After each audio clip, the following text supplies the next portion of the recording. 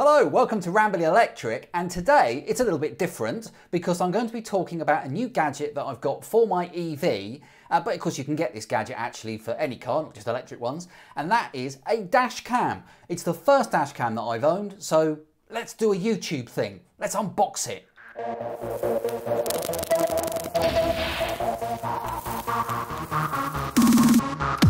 Okay, so we're going to do the unboxing thing, but we will look at it in the car as well in this video. Let's have a look at all the gadgets, all the bits that I've got. So I've got, of course, the main event. This is the Nextbase 622GW camera. That's the first bit we've got. I have also got here a rear view camera as well, which we'll be connecting in.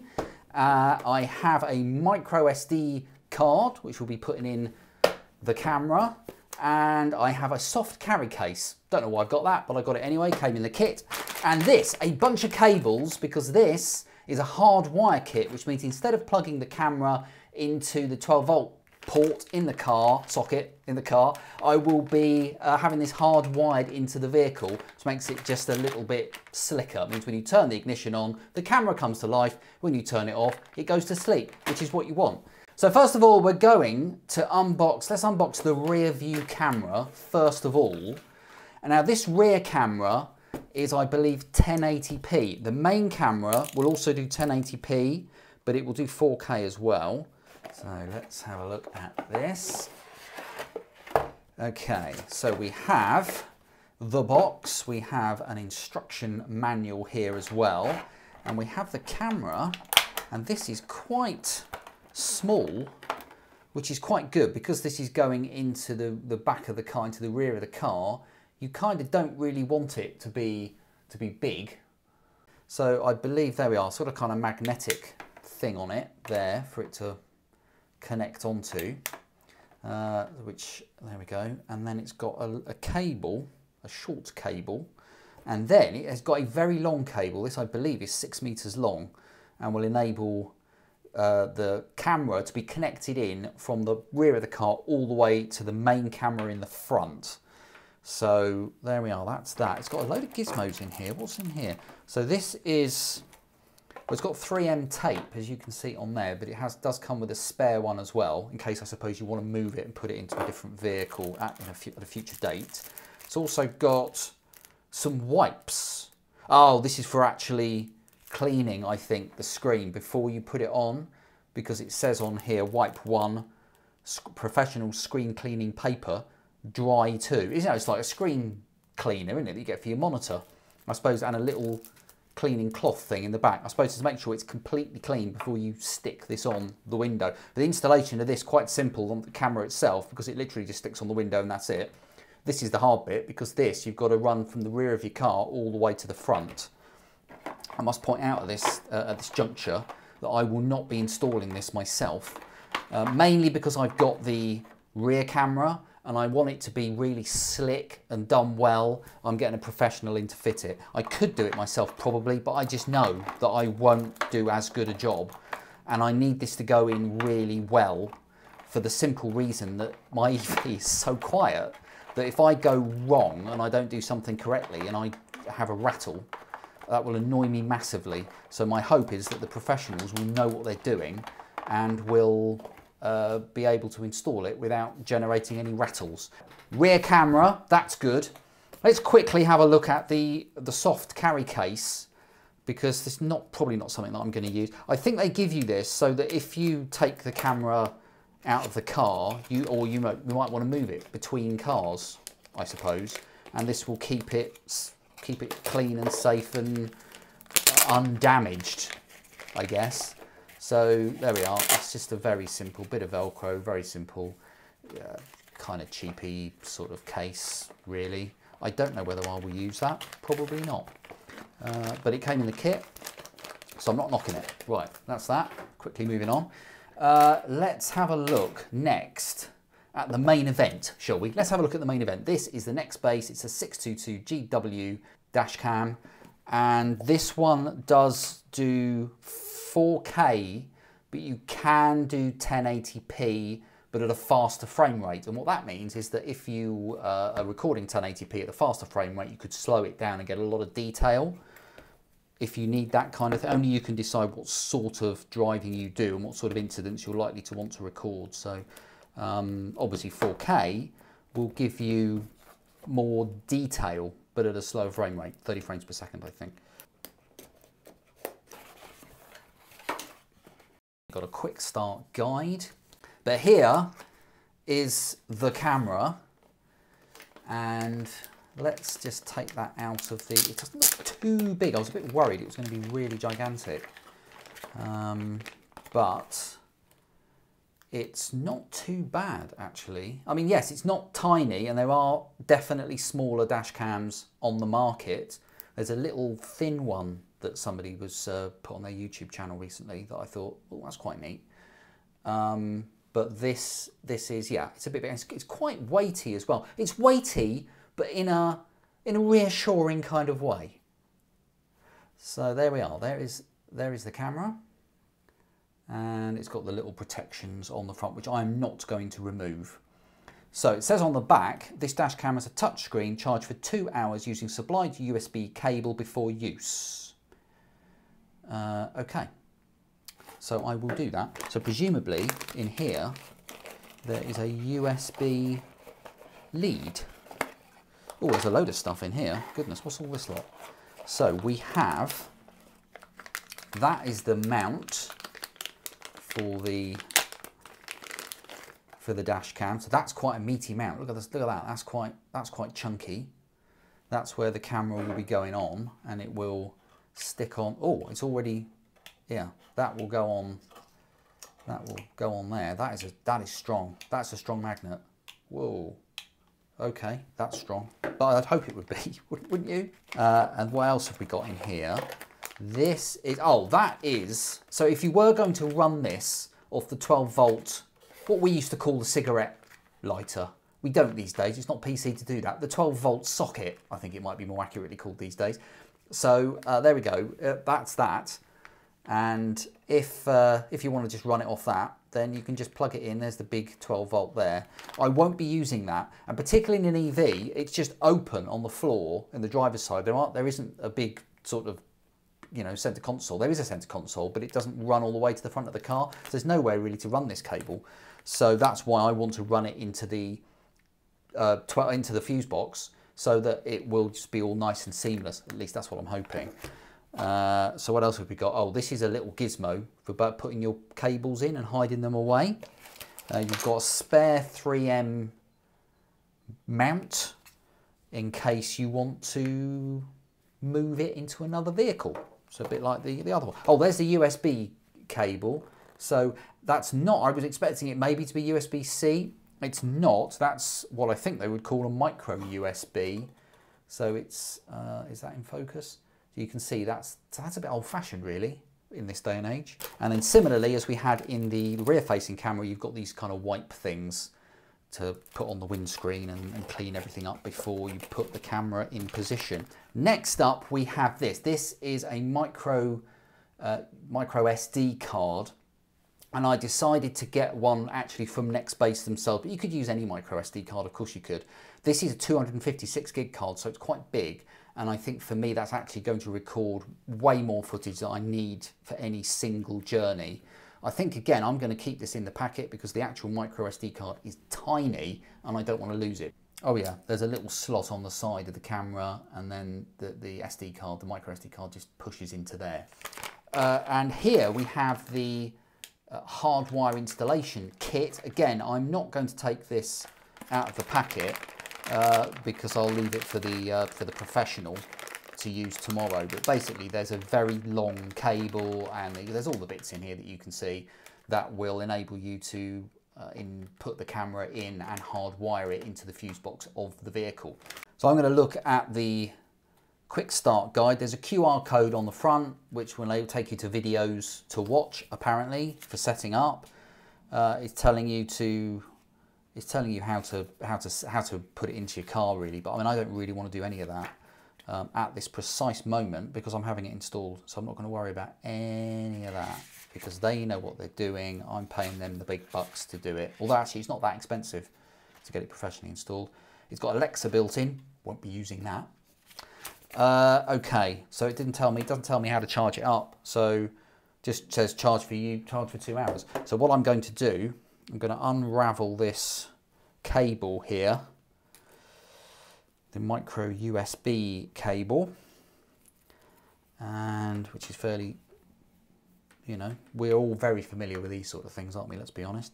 Let's plug it in like that, and then I'm going to plug it in. I've got a USB plug thing in the back of my cabinet there. I'm going to plug that in and charge it up for 2 hours.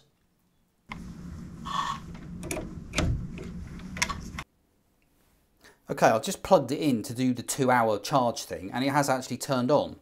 So what I'm going to do is I'm going to take this sticker off the front of the screen, the protector, and just follow the instructions on here. So it's got on here, okay, so, oh, English UK, that's good, that's me. Please use the following menus to adjust your dashcam settings for country and speed units. Let's do that then. These settings will establish your time zone and daylight savings time, okay. Right, so, oh, Europe, but it's got the UK flag as well. So let's not get started on Brexit. Other, so select country, UK and Ireland, yep. Miles per hour, yep. Automatically set the date and time when it's okay.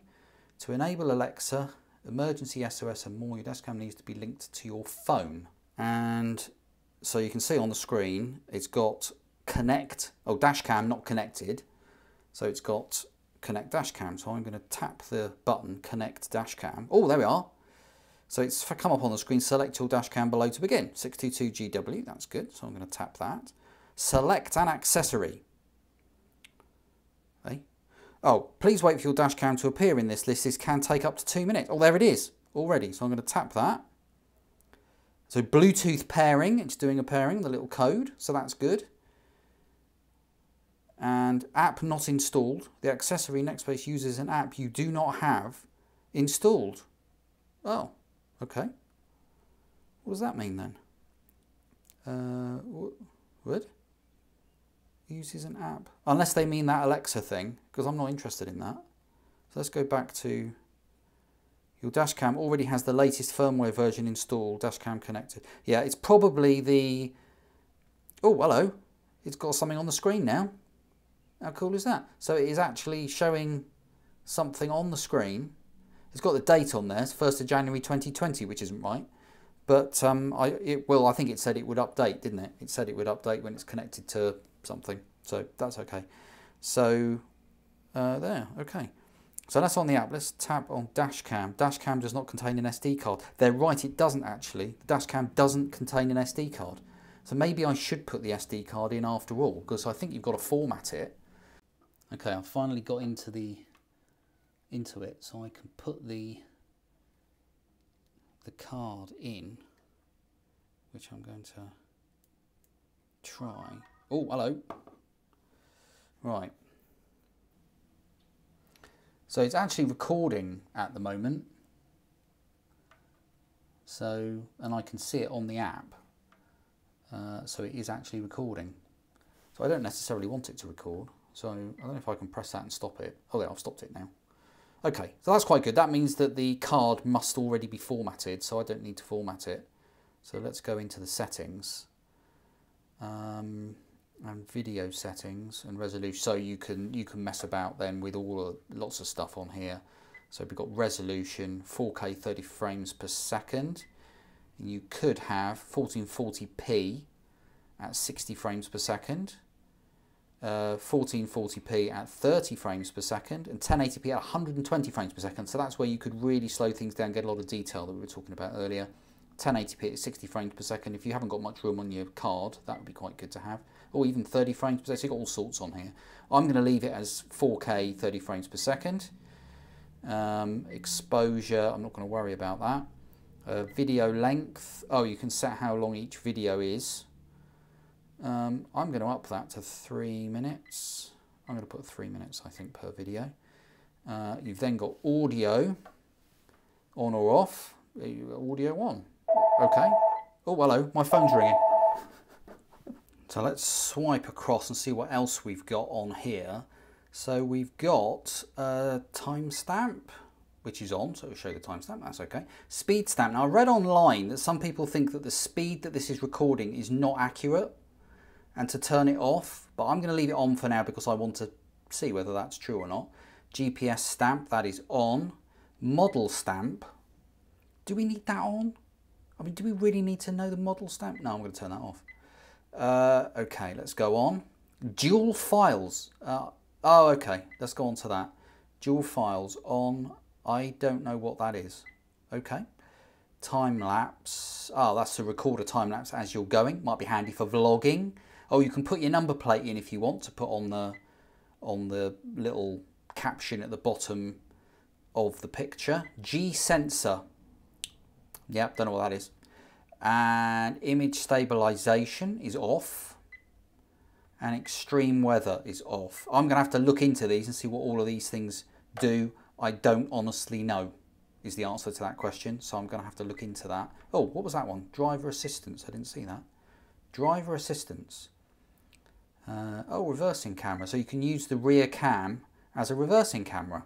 That's handy. But I've got a reversing camera in my car, so I don't need that. Emergency SOS. Not enabled, so you use, oh, you've got to set that up in the app. You've got what 3 words are built in as well, so that's quite good. What 3 words, might be handy to turn that on, we'll see. Okay, setup. Oh goodness, screensaver, oh, you've got all sorts of stuff in here. Time and day, screen, speed unit, all of this stuff. Oh goodness, there's all sorts of things going on in here. Parking mode, I'm not going to bother with, that is off anyway. You can, if you want, have the camera set up so that it will be attached to a permanent fused connection, and then if you're bumped in the car park, the camera can record. But I have heard that that can drain your battery, so I've got that switched off. Anyway, it says to charge it up for 2 hours, so I'm going to leave that. I'm going to turn it off. I've pushed the off on button. Do you have to hold it? I'll push and hold the button. Is it going to turn off? Oh, there we are. Presumably that's it turning off. Right, so I'm going to leave that recording for a couple of hours, as they suggest to do. So the Dashcam, it has been installed and it's quite a neat job actually. So I'm okay. I was a little bit stressed.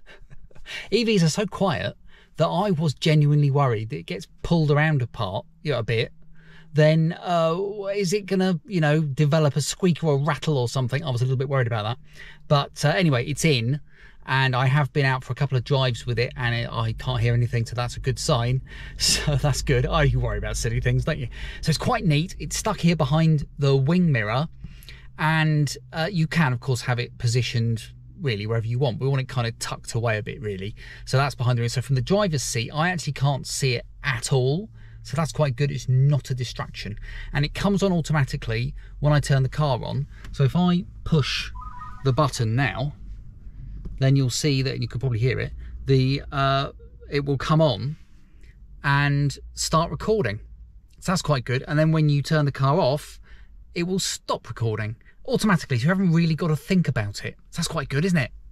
Now, what about the rear view camera? Well, when I came to discuss the installation with the engineer, we were looking in the back of the car, and he'd spoken to a colleague, so he'd never installed one in an Ariya before, but one of his colleagues had. And you can see here there's a bit of plastic at the back, and he said that the cable for the rear camera would poke out of this bit of plastic, and unfortunately that bit of plastic then kind of protrudes a bit, and he said in his colleague's experience it would fall off, and I didn't really like the sound of that, bearing in mind what I said about squeaks and rattles. So we actually decided not to install it, and I've initiated a returns request with Nextbase for just the rear camera. Now, so far that process seems to be quite smooth, because I requested it and it came up as a free return through Royal Mail. So they're actually coming to my house to pick it up with that, and I haven't got to pay anything.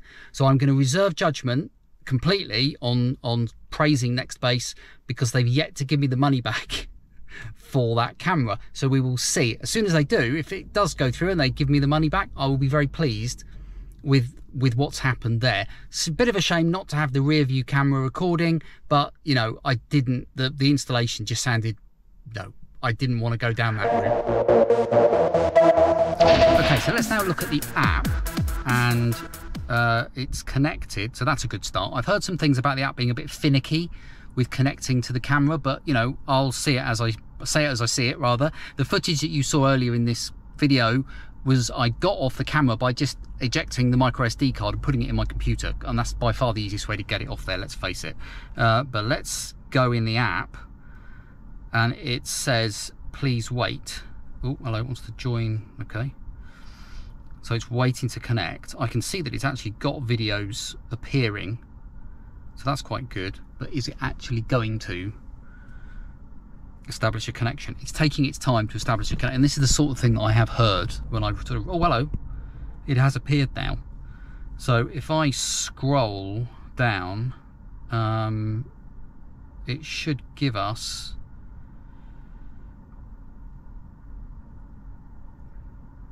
so there's a trip that I took this morning, so let's tap on that. Okay, the dash cam has stopped recording. Okay, so that's good. So it's showing me driving along the road. But actually there is audio as well, which I'm going to just disable, but it's actually showing where I'm driving on the map. That's cool. I mean, that's actually really quite cool. I wasn't expecting that. I was expecting to see the footage. I wasn't expecting to see it actually plotted on a map. That's amazing. Look at that. So I'm driving, and as you can see, the quality is excellent, and it is showing where I am driving. I'm driving in the New Forest there, and it is showing where I'm driving. That's really good. I'm quite impressed with that. So if I press that, that presumably will take it full screen, which it has done. And playing over Wi-Fi, it's perhaps not the high quality that you saw earlier, but it's perfectly decent. So that's very, very, very impressive. I am suitably impressed with that. So I'm going to stop that, and then I'm going to, oh, now there's a car just appearing there. I'm just going to blow that back up again, and we'll see. Can I zoom in and see the number plate? Just about, but I think this might be playing back a slightly low res version, and it will play a higher res version. Certainly the footage that I copied off the SD card, micro SD card, was higher quality than this, but this is perfectly good for just watching something back. So my experience of the app so far is fine.